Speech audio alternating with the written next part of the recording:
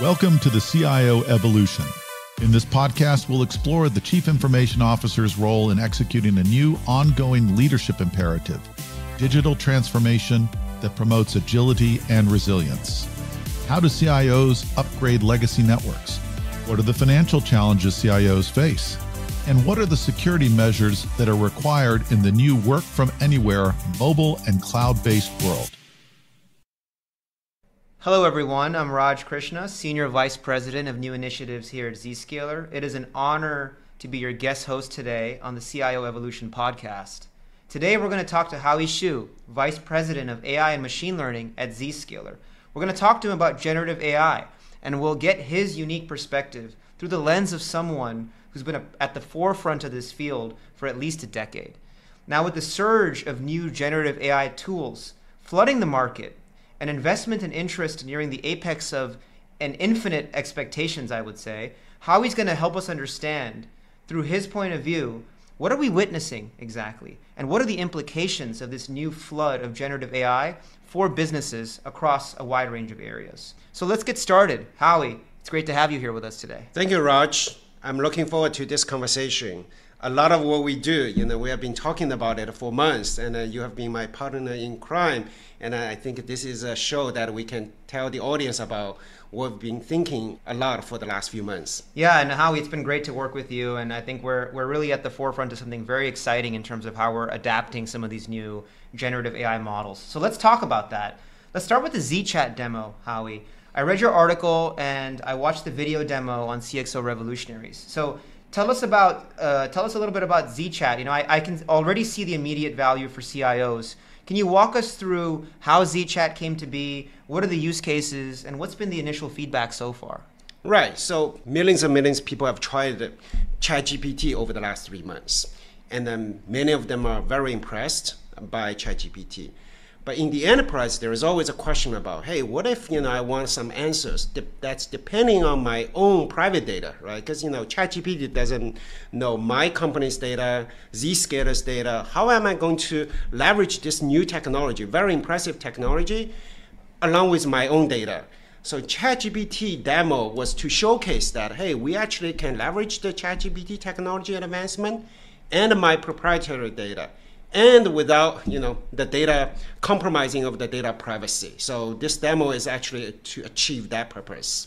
Yeah, I thought it did a great job of highlighting some of the art of the possible. And to me, as a non-technical person, what's quite exciting about the demo, as well as just ChatGPT in general, is that natural language processing interface, right? The ability for me to speak in plain English and for that to be translated to a SQL query or whatever it's translated to, and then for that model to go and parse that very large data set. And I thought that the demo that's on CXO Revolutionaries was eye-opening from demonstrating the art of the possible, and for us to start to have a discussion about what some of those use cases are. I mean, I can tell you in some of my discussions with CIOs and CISOs, we're talking about things like how can we help them make better decisions around infrastructure spend, right? Where can they potentially reduce their footprint in terms of spend, especially in this down market, or perhaps maybe giving them some data on what are some of their peers doing as it pertains to migrating onto certain types of applications. So what are some of the other use cases that you envision for CIOs and CISOs that can leverage this kind of technology, Howie? I think you need to look at a timeline, right? If you look at a long term, I would say anything and everything we are doing is going to leverage the new technology more and more. Meaning that in the past we hired lots of programmers. With AI, I'm not saying that programs are going to be out of job, but however, programs need to figure out how am I going to work with the AI together so that my productivity is 2x, 3x, right? So almost everything we do, we need to think about how am I going to leverage the newer technology. So that's one aspect. Now, of course, it takes time, right? Just like Microsoft has this thing called a Copilot. Millions of programmers are using it, but still they are using that casually, right? When are we going to get to a point that, hey, this ChatGPT kind of the tool is going to be majority of the program producer, right? And I think it will still be some time away, but it's not going to be 10 years away. It's actually going to be, in my opinion, 2 or 3 years away. So that's one aspect.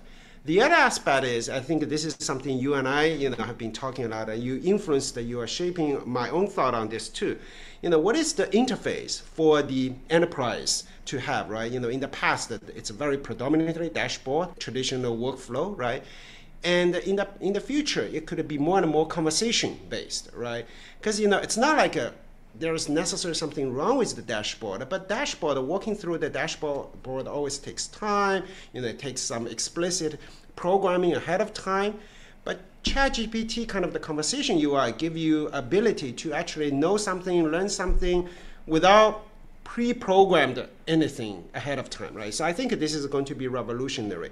I think you and I talk about this, right? The first time you saw a ZChat kind of the demo, you said, I want ZChat to be here. I want this ZChat to be there, right? In our own product. I think that day will come. It will take a little bit time for us to really integrate it into our own products, but I think that's the future. That's the future of every product, and Zscaler will be ahead of the curve.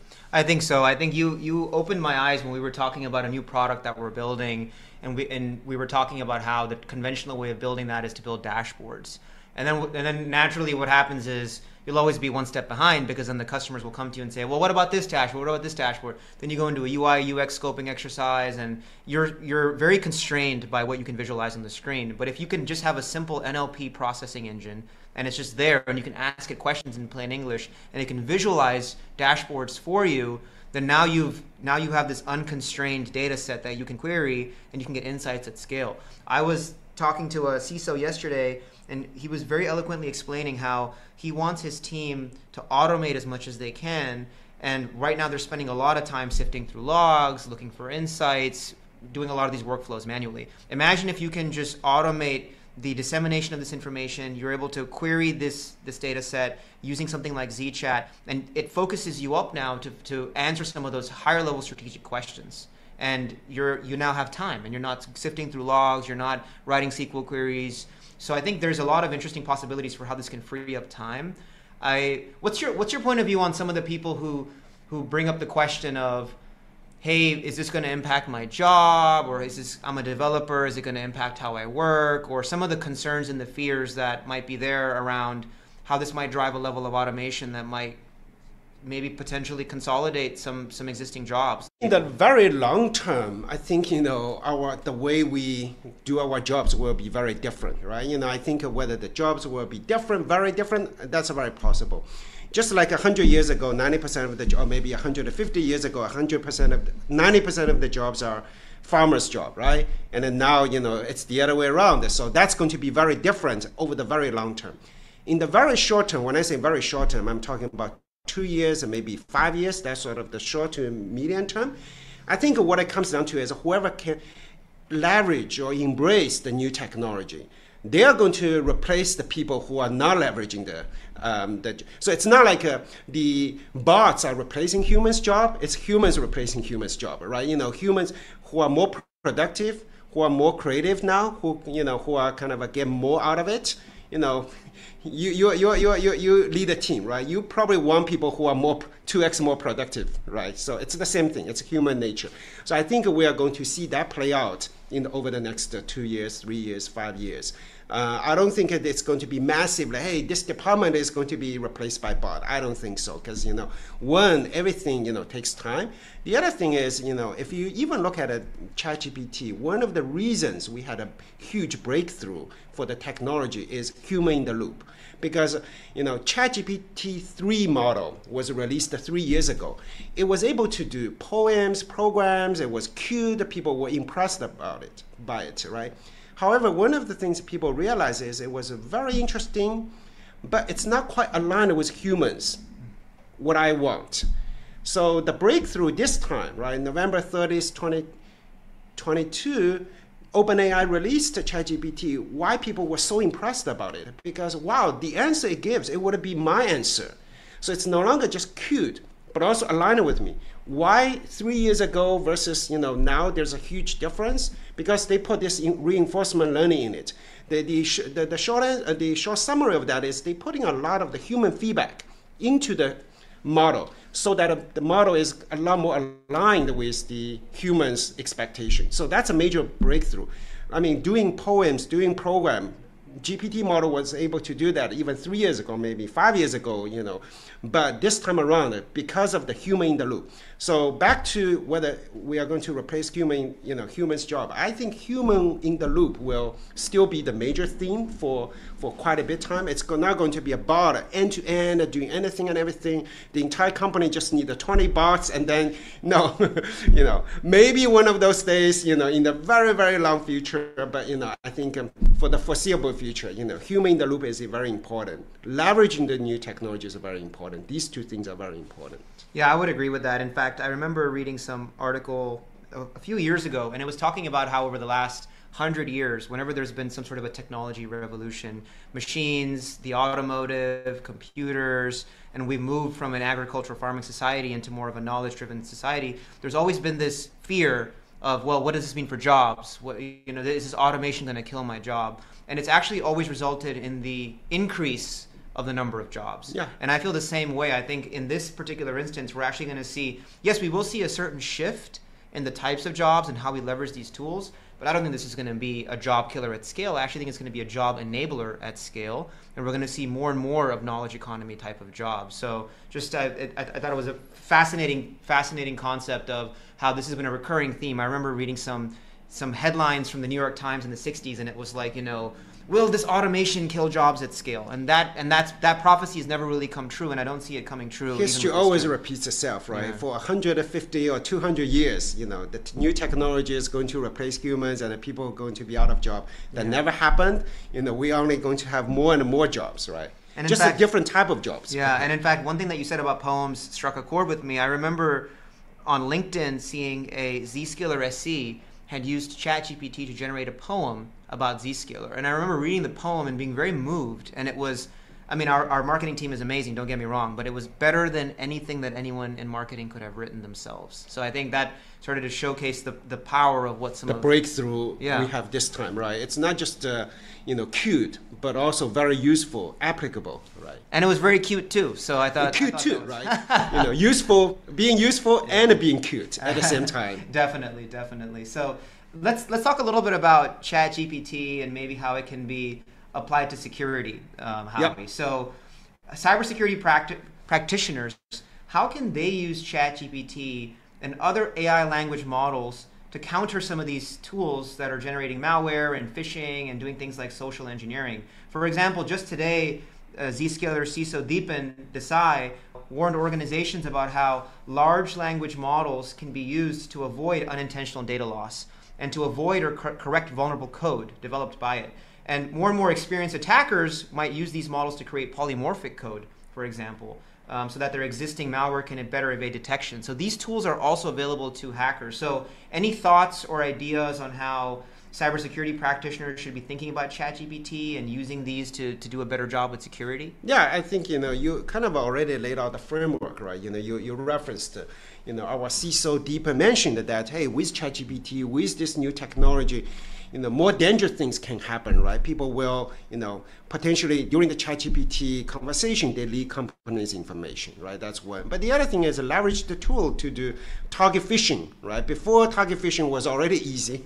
Now it's going to be 10 times, 100 times easier, right? And even more targeted, right? You can write such a story that would move you even, right? You before, you received this email, I don't believe it, right? Now, right, Raj, you get this email, you might be moved by the sort of the content. That's kind of a more dangerous, right?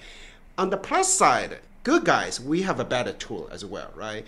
In the past, when I sifted through the logs, right, I have to figure out what's the pattern, eyeballing it, right? Now I can kind of ask a ChatGPT or a ChatGPT-like technology that, hey, what's the pattern in it, right? What is the anomaly in it? Can you give me a summary what you see with 1,000 lines of logs, right?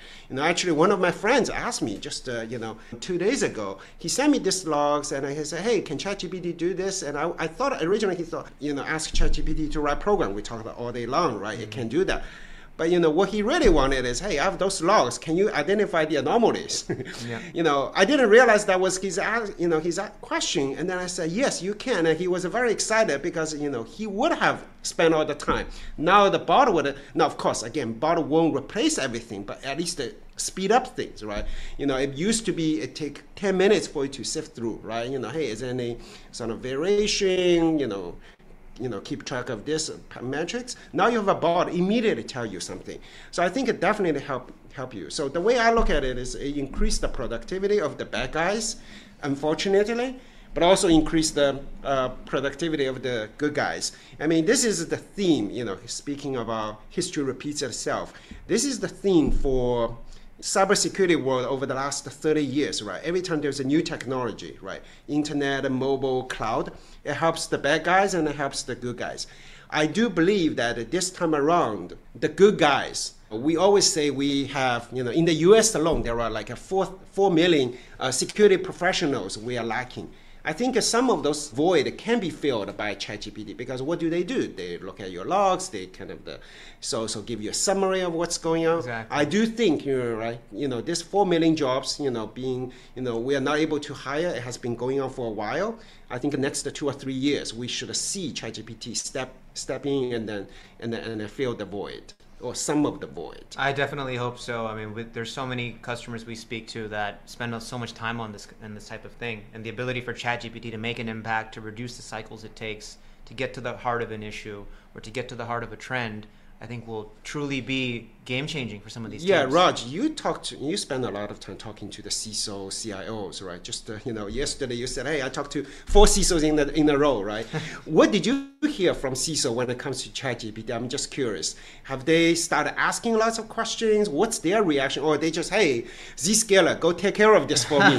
So I'll say that they're not necessarily asking about ChatGPT in particular, but they're asking the perennial question of, 2 or 3 questions. The first one is, what is really going on in my environment? Because there's so much data that's coming in, and they many times have their SOCs or their NOCs and their CM and their SOAR systems, and they're generating thousands and thousands of alerts. But what are the things that they should really care about? So that's their pinpoint. Yeah. So number 1 is, what should I care about, right? And then number 2 is, what do I do about it? What is the action that I should take? And Zscaler, why don't you be a little bit more prescriptive in your guidance? Or how can you help my teams be a little bit more specific or prescriptive, and what are the policy actions that they need to take? So very much right now, they're sort of on their own. They're at the mercy of searching for a needle in a haystack. And how do we become a little bit more intelligent in making some of these recommendations and sifting through some of this data to give them findings? So when I look at those asks and I read between the lines, this now forces me to realize that ChatGPT can play a big role here, right? And right. The one we demonstrated with the ZChat, right? It's kind of you have all the user data, application data, but you wanted to know, hey, who's using the applications? I mean, still you have to use a lot of the awkward ways, right? Manual ways, but the one we demonstrated, right? You just ask ZChat, hey, which user using which application? Boom, exactly. You get the answer, right? Exactly. So in terms of sifting through the data, right? Processing the data, hopefully this is a big productivity boost.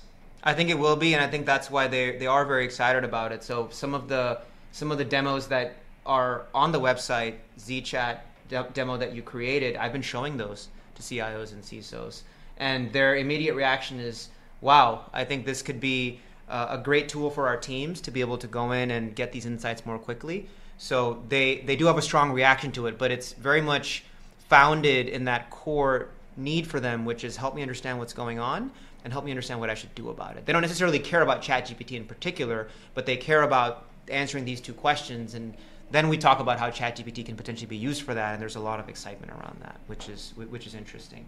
So let's talk a little bit, Howie, about how ChatGPT, last year before ChatGPT was unleashed to the world, there were AI concerns centered around ethics and bias and fairness, and the concerns have pivoted to accuracy and truth and other issues raised by black box models and their output, right?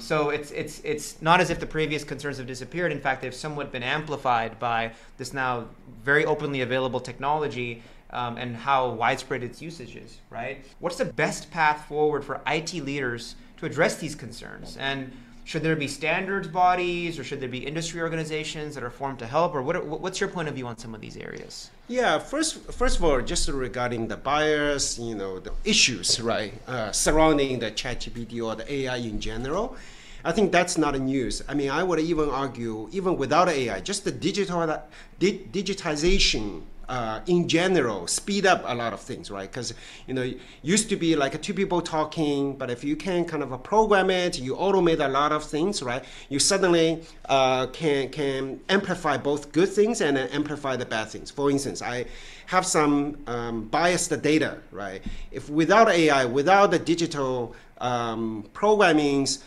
the bias is there, right? But people process that in the analog world, it's slow, but in the digital world, right, suddenly a billion people see it, right? Suddenly the AI can automate the things so that a lot of people, so it's kind of amplified, right? But we amplify good things and amplify the bad things. So we can't just say, oh, because the potential of amplify the bad things, we should ban the technology, right? So we should contain the consequence of the potential bad things. So what does that mean, right? There got to be, to your point, right? There got to be best practice. There got to be some standard, right? There got to be some work. So in the ZChat demo, what we articulated is we are not using ChatGPT as is. We actually bring the answer back to our platform, right? Our own generative AI platform. We sanitize the information, right? So we also sanitize the output. We make sure that we don't get a customer information to ChatGPT, right? Even though, a consumer may actually leak some, his own PII data. But for us, we wanted to make sure our customer data is not leaked. So we actually have a platform doing that sanitization of the data coming out of, going to ChatGPT and then getting data out of the ChatGPT, precisely to tackle the issue you are talking about. Because we don't want PI data out. We don't want the bad things coming back and then just to go straight to the to our customers' output. So we have to deal with it. So from that point of view, my answer to that question is yes. It's kind of there could be danger, right? Question is, how do we contain it, right? So the platform-wise, right? What kind of problem we want ChatGPT to solve. We need to be thoughtful ahead of time. I totally agree with that. Especially, we sell to the Fortune 500. We sell to the G2K. We're talking about financial customers, healthcare customers.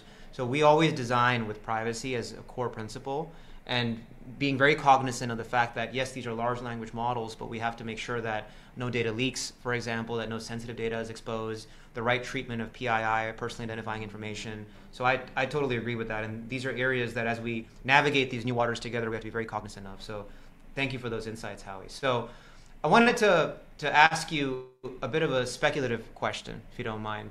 What should cybersecurity leaders expect to see for product level integration with ChatGPT API technology? I'm sure there's already customers that have ideas for how to augment our existing UI to say, for example, querying logs from ZIA or ZPA or ZDX. So what are you comfortable sharing in that regard, Howie? Well, I thought it's your question. It's our question. It's our question. Look, you and I discussed this for quite a bit, right? I think direction-wise, we wanted this sort of the conversation UI get into our product. It's going to be gradual, right? It's going to be, to start with, it probably will be experimental, right? It's not going to be boom. I mean, we talk about the issue with dashboard, but you are probably the first person who would say, dashboard is not going away anytime soon, right? You wanted to strengthen the dashboard, at least for the foreseeable future. So I don't see the conversation UI being a replacement of the dashboard for our product and then for most of the enterprise product for a long time, or for at least for a few years, next few years. However, I do see that conversation UI will start to show up in our product, right? Initially, hey, people, it's kind of another experimental feature. This is an interesting feature. And then maybe, your kind of mission critical stuff still, rely on the conventional UI, right? But gradually, people have more and more trust in it, and then see, oh, this type of questions, I should use the conversation UI. And gradually, right, I think a lot of the long tail questions can be answered by conversation UI. So I think, hopefully we will let our customer enjoy, the some of that at least in an experimental way in 2023. That's the goal you and I have together. Well, absolutely, Howie, and it's been great to work with you, and I'm really excited on some of the new products that we're building and how we can leverage ChatGPT as a technology. So thank you so much for the time. And in fact, we were talking about that poem, Howie, that ChatGPT wrote about Zscaler. So I wanted to read that poem because it did move me, and I thought it was a fascinating example of how ChatGPT can produce some pretty eloquent output. And, nice. And obviously one can take that output and shape it, but this is the raw poem as it stands. Okay, I'm going to read it to you. In the cloud above the fray, a guardian of the digital way, Zscaler stands watch day and night, securing all that's in its sight. With tools and tech beyond compare, it keeps your company's data safe and fair. From threats that lurk near and far, Zscaler keeps your business a shining star. It's more than just a firewall, you see. It's a partner in your company's security. With AI and machine learning on its side, Zscaler keeps your data protected worldwide. No need to worry, no need to fret. Zscaler's got your digital assets covered, and yet it does all of this with ease and grace, giving you peace of mind in this digital space. So if you're looking for a guide to keep your company's digital hide, look no further than Zscaler, my friend, a true and trusted partner to the end. Wow, this is amazing, right? To your point, right? We have amazing marketing team. We will keep them busy for a long time to come.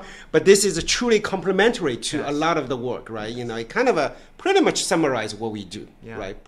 So we asked ChatGPT, OpenAI, to write a poem about ZChat, and this is what the poem said, okay? Amidst the world of tech and code, Zscaler ZChat now takes the road. With ChatGPT by its side, communication can't be denied. The demo shows how they integrate to offer a seamless chat debate. The AI model is at the core, with Zscaler's security to explore. From answering queries in a snap to keeping threats off our lap, ZChat proves to be a reliable mate in the ever-growing world of cyberspace. So here's to Zscaler and ChatGPT, their partnership we can't unsee. Together they bring a sense of ease to the tech world they aim to please. Howie Xu, VP of AI ML. I'm Raj Krishna, SVP of New Initiatives. It's been a pleasure here to have been with you on this podcast. Thank you very much, everyone. Do check out the ZChat demo on CXO Revolutionaries, and we'll be with you very soon. Take care, everyone. Thank you, Raj. Thank you, everyone. Thanks for listening to the CIO Evolution. Check back with your podcast provider regularly for more episodes. You can find more episodes along with other podcasts on the CXO Revolutionaries website at revolutionaries.zscaler.com. Statements by Zscaler podcasters and guests are informational only and should never be construed as legal advice. You should consult your legal advisor on matters related to you or your business. Zscaler makes no warranties, express, implied, or statutory as to the content of this podcast, and it is provided as is.